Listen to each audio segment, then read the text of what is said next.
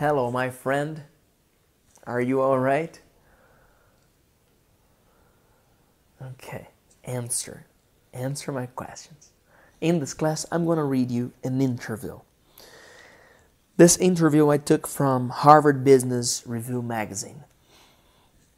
It's an interview with Christiane Amanpour, a journalist.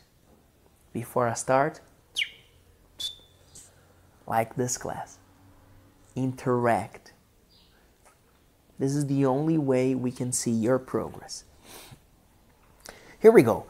Christiane Amanpour gained global fame in the 1990s as a war correspondent for CNN.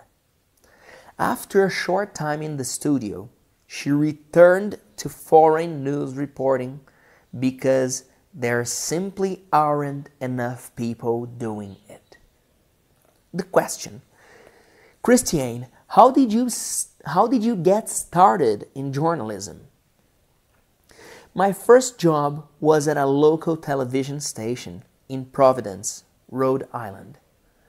They took a leap of faith with me, I think because they saw a young woman who was very serious about her career path and knew exactly what she wanted to do with her life. I was committed to journalism. I wanted to be a foreign correspondent. Today, I think that's quite unusual. So I think it was the ambition I showed, the sense of mission, the desire to improve myself, and also the willingness to do anything, go anywhere. Christiane, you've said covering the war in Bosnia for CNN was a turning point in your career. Why? That's where I really started my professional journey. I was questioned early on about my objectivity, and I was very upset about it because objectivity is our golden rule, and I take it very seriously. But I was forced to examine what objectivity actually means, and I realized it means giving all sides a fair hearing. Now, I'd like you to comment. How did Christiane get started in journalism?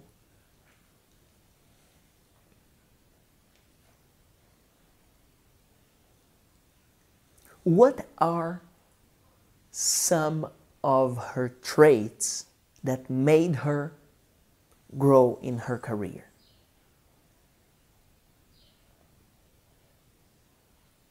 What do you consider useful and essential to be successful?